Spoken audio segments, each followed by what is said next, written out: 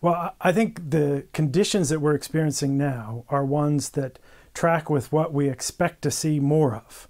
So dry places getting drier, wet places getting wetter, and more extremes in terms of the variability of the weather, the extreme weather events.